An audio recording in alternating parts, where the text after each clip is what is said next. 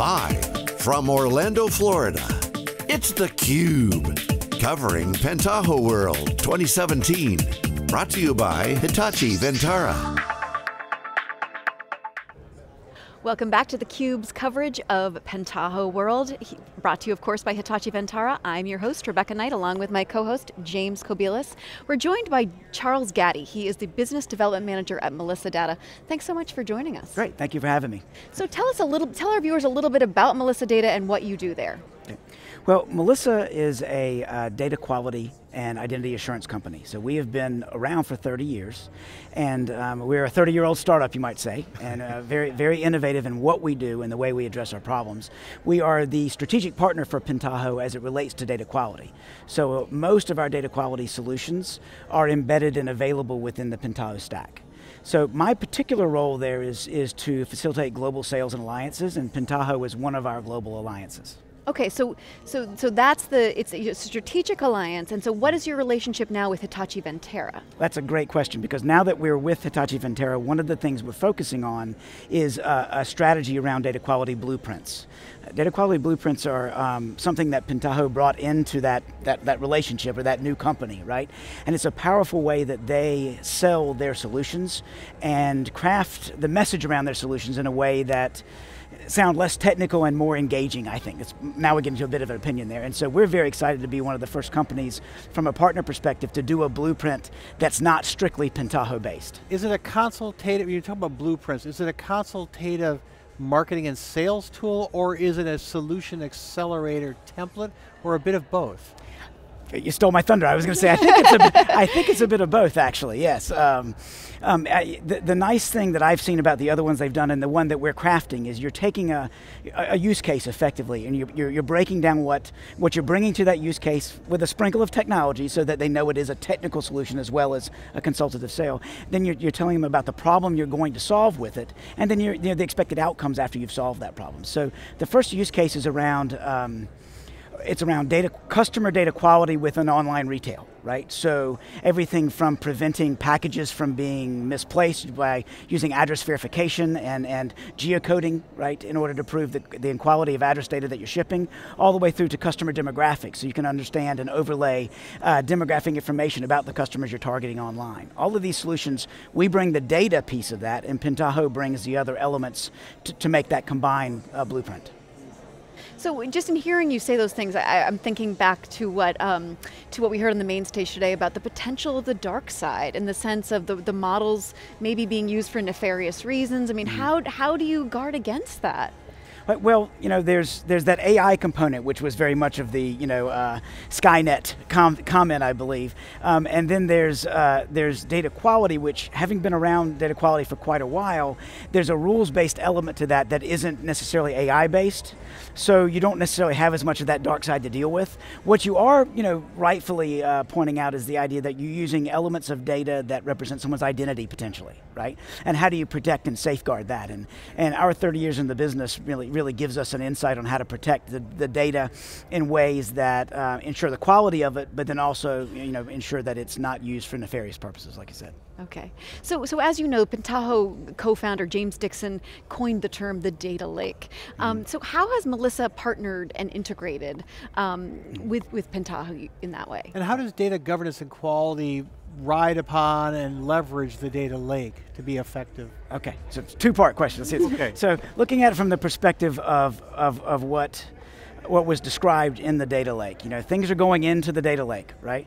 Well, you can take two approaches to it, I guess. You can try to boil that data lake, which is very challenging, or you can extract quality information out of it. And so data quality, whether you're pushing data quality into the lake or whether you're trying to extract actionable intelligence out of the lake, fits on both sides, right? And gives you that step towards analytics and intelligence that you need, right? Otherwise it's a lake. The other side you mentioned is the governance side of it. So our components that run and our services that run as a part of what is offered with Pentaho give elements of feature like profiling.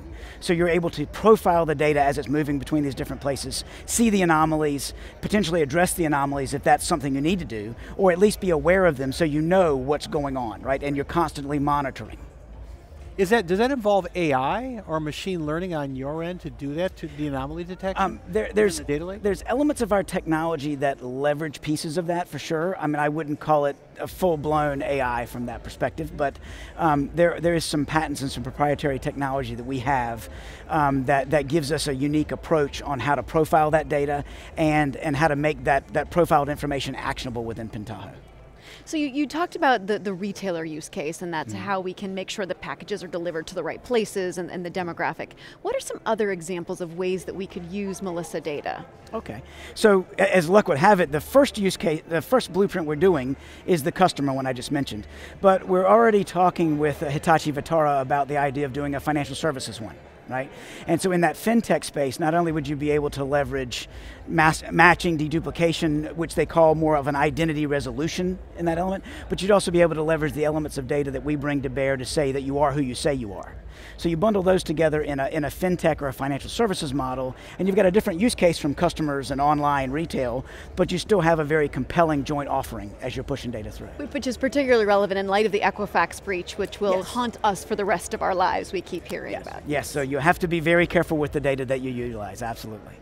One of the terms we keep hearing a lot is future-proofing. What does that mean to you at Melissa Data? How do you describe your approach to future-proofing your business? Right. So, it's interesting because, you know, as I mentioned, we're pretty much a 30-year-old startup, so as a function of that, we've future-proofed ourselves because we've evolved and adapted, and you have to be nimble, you have to be agile as well as embracing agile concepts, which, you know, there's two different meanings there, if you will.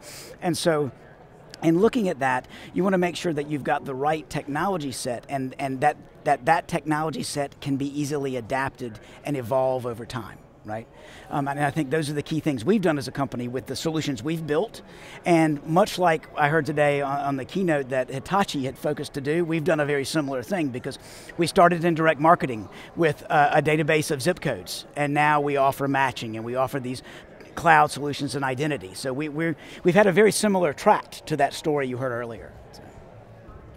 You've also you've said it a couple times, you're a 30-year-old startup. Yeah. How do you stay innovative? I mean, now you are a 30-year-old startup that now has employees in 4 locations across the US, dealing in huge businesses.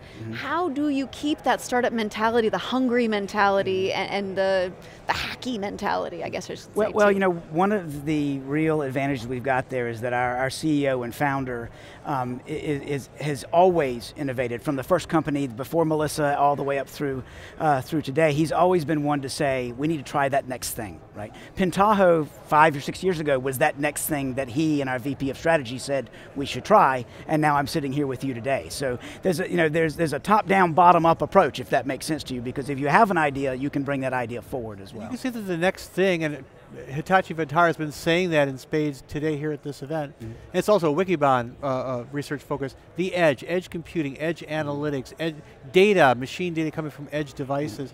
How is Melissa Data in partnership with Pentaho moving towards this edge to outcome frame of reference or frame for building innovative solutions? Where does that fit with your roadmap going forward? So, you know, our perspective on that is much like when we first engaged with them. Data was going into the data lake, just let's get it all in there. Let's get it all in there, get it all in there, get it all in there, right? Well, eventually you have to make that data actionable. You're going to have a reverse scenario with the edge. There's a lot of data, small amounts, small chunks that are going to be everywhere. I think it was talked about being on cell phones and everywhere else. The idea that you can extend the reach of data quality along with the reach of analytics to actually make sure that you're getting the best data you can to feed those micro analytics, you know, to feed that. That's a critical part that we see as potential. Looking ahead to what are some of the problems that you want to solve? I mean, just sort of the next year, the next 5 years, what are some of the things that you're thinking about and keeping you up at night right now? Well, we're doing some very interesting things with globally unique identifiers, I'll call them that, right?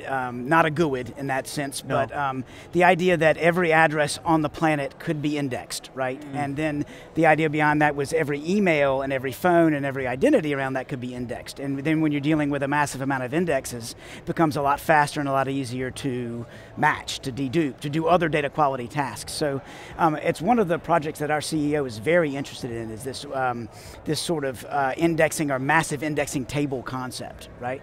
And so that's one of the things I know we're very focused on as an organization, and how that can feed all of our other technologies. How would that work? I mean, I know it's a research process in motion, right. but and keep in mind, I am the head of global sales and alliances, so don't bust out with too technical a question. Yeah. So this is identity resolution at a massive scale. Does it involve an Internet of Things, almost like a, slap me on the wrist, like a graph, a social graph of you and all of the identities you may have running on various edge devices? You meaning a user. I think there is the potential for pieces of that. I'm a geek here. Yeah. So, yeah. There's a potential for pieces of that to be used in that way. Like an example we got approached about was someone who wanted to have a cookie that represented the address that they just captured from this particular interaction on the web, right? Yeah. Well, imagine if you could use this table of addresses that was indexed, right, to get that number back, and you just stored that number constantly with that cookie. You'd never have to store that address data again. You could match that index against other indexes, and the uses go on and on and on. So it's not complete in any way, so I wouldn't want to venture to answer the complete part of your question, but the idea that you can represent things with a series of numbers is how the internet got started, effectively, right? So you could look at something similar. Right. So you're here at Pentaho and you said you're a biz dev manager. What do you hope to take away from it? I mean, are you talking? You mean outside of business? Outside of getting some deals done, exactly. Yeah. But what are you learning? What are you hearing? What are you sharing best practices, and how do you do that here? Right. Well, we're pretty tightly connected into different elements of what is now Hitachi Vantara, right? So we work with their office in Singapore. We work with them and engaged all over the world on many different fronts. And so it's nice to be here, one, so that you can literally put some faces with some names, right? And as you look at some of their different initiatives, like cybersecurity that I've seen it's over there somewhere, and then some of the initiatives they've got going, they march a bit in lockstep with what we're doing, and we're looking. The nice thing about being here is the ability to sort of reconcile that and see and talk about how we could go forward together with those elements, if that makes sense. Right. Yeah, absolutely. Well, Charles, thanks so much for coming on theCUBE. It's been a great talking to you. Thank you for having me. I appreciate it. Great. We will have more from theCUBE's live coverage of Pentaho World in just a little bit.